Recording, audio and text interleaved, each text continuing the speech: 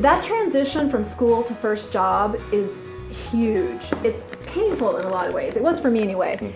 And I noticed that when a lot of individuals come into the companies that I've been in, it's their first job, there's so much to learn, especially about culture and what's acceptable and what's not. And it's you can't just, you know, read a manual that says here's how you're going to succeed at this company. Right. So you really kind of have to watch people. You kind of have to really figure out the culture and, you know, find friends, go to HR. And for example, what you don't want to do is, you know, if you're in a culture that's formal and, you know, talking on your cell phone is not cool, you don't want to be doing that. Right. And some cultures are totally different. People are texting all day long at their whatever, you know, they're that kind of a culture. So you've got to gauge that and read that, because again, that transition from school to work is a vulnerable one, in my opinion.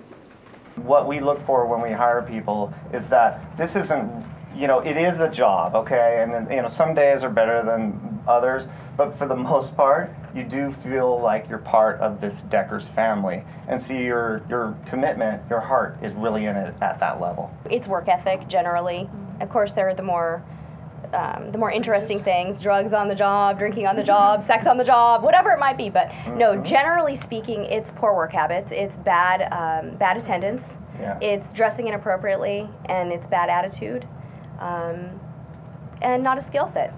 Yeah. You know, get someone in who over embellishes their resume and they can't perform the position. Embezzlement can be a big one. You know, theft is a big one. I mean, there's a lot of temptation. Don't do that. I mean, don't break the law, basically. Yeah, you know, theft, misappropriation, misuse of company property. You know, just, you know. Oh shoot, those usage of email that shouldn't be out there. I mean, there's things like that, but we do have an attendance policy, and people that you think have just been the greatest employees all of a sudden up to this 12-point level, they're like, but, you know, and so, you know, there's a wide variety of reasons at Chumash that performance is key. And you do bring up a good point. You know, be honest on your resume and be honest when you're interviewing, because it's going to become very apparent about 30 days into your hire that you didn't represent yourself accurately, and then it is a performance situation, and it, you know, it just isn't going to work out. So performance is the main reason folks get terminated at Deckers. The biggest thing that you guys can do once you get hired, the first day in, when you sit down with your supervisor, your lead, your manager, whoever it is, sit down and make sure that you're having open and honest dialogue with that person. And when they're saying, so here's your first day, here's your cube, here's your computer, get going. Make sure you say, hey, what are the expectations? What do you want me to do? And that's your time to say, what is it you want me to do? What are the expectations? You know, make sure that you understand what your job is. I can't tell you how many times, and we do have a check-in after our new hire with our groups. You know, we'll have them come back 6 weeks after they've started to say, did we represent the company properly to you? Are you seeing what we thought you were going to see? Or do you understand the expectations of your job? Because if they don't understand the expectations, we shouldn't say, hey, you're out of here in 30 days because your performance wasn't good. But you guys have to speak up. You've got to wave the flag and say, I don't really understand exactly how you want me to do that report. Can you go over it one more time? You know, so I can't say enough about encouraging you to be very open, very honest, and say to them in that first couple, 3 days, I'm not really understanding that report, or I'm not really understanding where the information is that I need to get my hands on. And then it gets much better, I think. I agree. I mean, goal setting is such an important process of an effective performance management system. At Deckers, we take it so seriously that we totally automated the entire process. So it's all done online via a web-based tool. And so the process itself forces new hires to sit down with their managers and set objectives, whether that's quarterly or annually as it applies to the individual role. It is all formalized and it's signed off.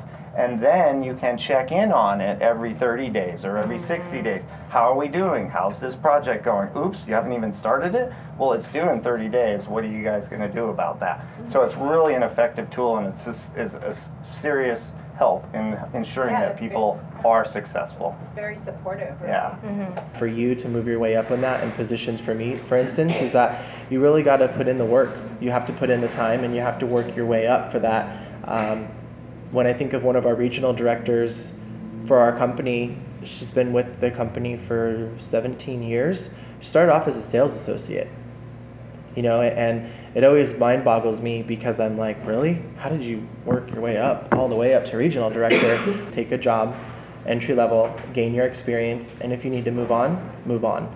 Take the next step. If you want to get promoted within your building, have that conversation and open up that dialogue with your supervisor and let them know that you want to be promoted.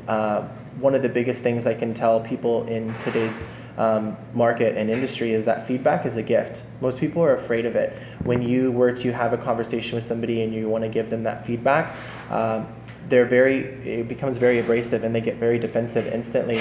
But the moment you break down that wall and you open that communication up with your supervisor, the feedback that they are able to give you, and then if you take that feedback and actually apply it to the work that you're doing and they can see that, you're going to be the first person they promote because they can see that you're moldable, that you're open to that change.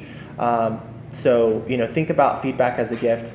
Ask for that feedback. It's a little painful sometimes, but the reality is it's only to help you grow in everything that you do. So it's only going to make you better as a person, in your job, in your personal life, and you'll be happier in the end because you'll know why it is exactly that you were maybe staying in that position. You know, how many people have been in a position where your hours have been cut?